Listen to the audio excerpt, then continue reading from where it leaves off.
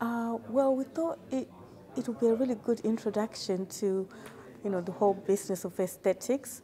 We liked it because it's actually quite local, and the pricing of the course I think was really competitive, and the fact that we had some pre-training materials that we could look at.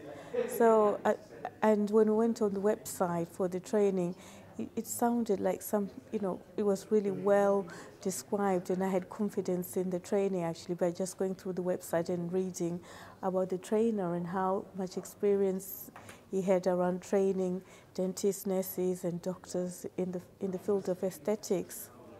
Well, I think the learning is so relaxed, and practicing on real life models has been fantastic.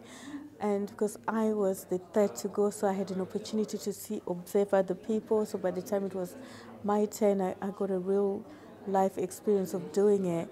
The trainers are really encouraging, and I felt, you could actually see their expertise in training and also delivering quite well, and they guided us, quite expertly and in a very encouraging way. I think it was a really good learning opportunity, to be quite honest. Yeah, seeing other people do it, seeing the trainers in action doing it as well, demonstrating some of the techniques.